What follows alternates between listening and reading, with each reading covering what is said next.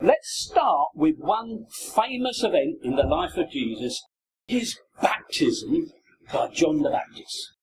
Now, believe it or not, many people who argue for an historical Jesus tell the world that the bedrock of the historical Jesus rests on two things. Two things that are beyond doubt. You have to be a nutter to doubt them. One of them is his crucifixion. Right? How can we doubt that? We've got Christianity. Something must have happened, crucifixion. That's the proof of that. The other thing on which Jesus rests is the baptism. So here he is being baptised by John the Baptist in, as we know, the Jordan. Now, the synoptic Gospels, that's Matthew, Mark and Luke, give very little information as to where. We simply know Jesus went to the wilderness and was baptised by John in the Jordan.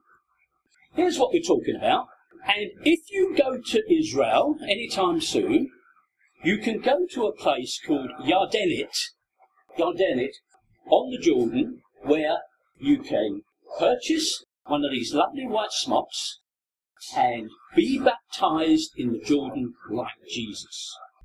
Nice little venue, has everything you could wish for. It's what you would expect a baptism site of Jesus to be. Delightful place.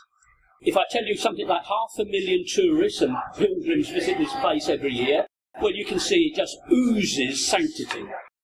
The only problem with Yardenit was established years and years ago, like 1981. Before that, it didn't exist. This is not an historical venue. What is it then? What happened is in 1967 there was a war, and that area of the Jordan, traditionally associated with Jesus, was filled up with mines. It became a very hostile frontier place and off the tourist map. Now, that area was shut off to tourists until only a few years ago. So the Israeli government and the Israeli Ministry of Tourism obviously thought about this issue. They were losing lots of very valuable dollars, and so they created a baptism site to meet the needs, primarily, I guess, of American Christians who wanted to touch the authentic venue of a Jesus event. Now, let's tell you a little bit more about Yardenit. Where is it? If you know your geography, that little lake at the top there is known as Sea of Galilee. And down the bottom there, that longest stretch of water is the Dead Sea. Now, Yardenit is just outside the outflow from the Sea of Galilee, up in the top corner there. So that's where they built this ersatz baptism site to please the tourists. The traditional site was where the Jordan goes into the Dead Sea. Now, that was the traditional site. So, having put into your mind the fact that because of politics, because of economic and political factors, the government of the day established a fake site for baptism in the north, let's go and have a look at the site that was established long ago in the south. That's just the top end of the Dead Sea, and this is the traditional site for Jesus' baptism. How do we know that? Well, only one of the Gospels refers to where Jesus was baptised, and that's the last of them. An interesting point. The earlier ones don't have any idea. The last of them is so damn good at it, it has two places. The place that Jesus was baptised by John the Baptist was Bethany across the Jordan. That's what the Gospel of John. Bethany across the Jordan, in other words, on the eastern flank of the Jordan. And that's where the original sites for the baptism were marked out.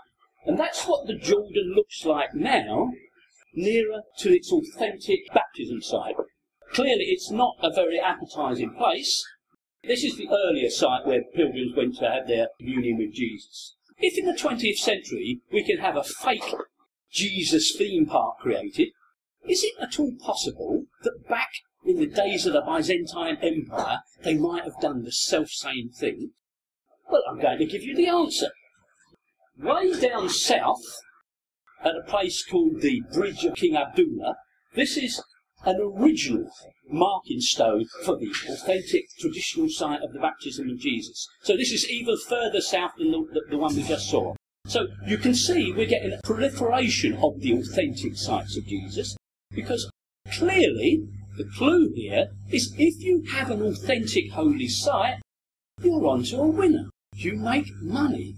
Pilgrims need services. As fortune would have it, we have evidence from what the Byzantines got up to. Not far from the River Jordan, in Jordan, the country of Jordan, there is something known as the Mosaic of Madaba. It's a church, and the floor of this church, about the size of this room, is covered with a mosaic of the Eastern Mediterranean world. Very lovely thing. It dates from the 6th century. And what it shows is what the Byzantines in the 6th century thought was the authentic baptism site of Jesus. Now, we have written testimony, actually earlier still. From the 2nd century, we have a churchman called Origen who said he couldn't find Bethany across the Jordan. He couldn't find it. He was looking. He came up with an alternative name, Bethabara. And you can see within that red circle, in the paler colour, Bethabara. This is his alternative offering for Bethany. He couldn't find it, even in the 2nd century. So he suggests something else, and it's recorded on the map. And it says, Bethabara, the site where Jesus was baptised by John. Across at the top there, you'll see some more letters. Because the second place that John offers for the baptism of Jesus was called Ainon near Salim. The best they can get is that place. That is an Ainon, because the word Ainon just means spring.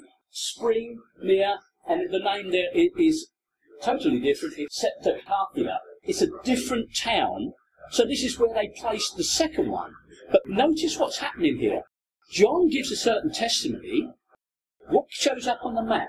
You'll notice Bethabara is not beyond the Jordan. It's actually on the other bank. So it's not only a different name, it's in a different place. And they've stuck something else the other side of the river. On the same map, further up the river, hedging their bets, they put another Ainon. They're saying this is also where John baptised. So I hope you get the message here. What they are doing is dotting places where they can. Is their choice random? Or is it based on anything authentic? Well, if we remember that earlier one, what is the case here?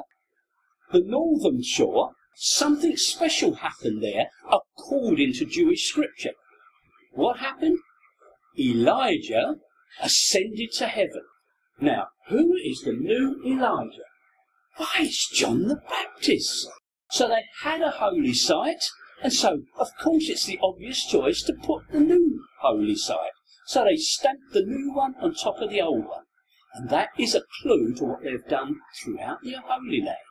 If they don't know anywhere, they go to somewhere else. And the thing about Bethabara, right, why that is chosen? This, believe it or not, is where the Israelites entered the Promised Land. So how auspicious. The very same spot where the Israelites tramped across the River Jordan is where Jesus goes to be baptized. Because, of course, Jesus replaces everything about what went before. If you want to understand how they wrote the Gospels, here's a replacement for everything that went before. So none of the places chosen are random. They have a very specific reason. Let's finish this off, this little bit about baptism. I like this particular story. John the Baptist, poor old guy, he gets his head cut off, doesn't he? We all know the story about the dance of Salome, a drunken king. He's having a birthday party with his pals, and he says to her, anything you want, up to half my kingdom. And what does she do? Because her dastardly mother puts her up to it. I want the head of John the Baptist, right? We all know that lovely story. It produces some beautiful art. As it happens, we have some information about the John the Baptist from the Jewish historian Josephus, a first-century historian, which we use a lot today, and certainly the Christians used a lot when they were writing their Gospels. And Josephus says John was a good man. He was arrested by Herod Antipas because they thought he would start a rebellion, and he put him in prison, and this is the prison. It was a castle top on a place called Mancharos. This is a castle right down in the south, near towards the border with the Arabs. And this is where John was in prison and eventually had his head cut off. Let's go back and look at the map. Herod's palace was in Tiberias. This is his capital city. This is a Romanised city on the lake, on the Sea of Galilee. This is where he would have had his nobles for his birthday party. And if you remember the story, he sends out for the head of John the Baptist. Now, I put it to you, could you, between the main course and your dessert, get somebody to go down 80 miles to this fortress in the south, arrange to cut off somebody's head and bring it back to the banquet to present to the king? I think by then your dinner would have got cold. So that scene of Herod being presented with a head, it just is not possible unless they waited and waited and waited for about 5 days. Okay, so you can see how the story is ridiculous, but also the geography doesn't support it.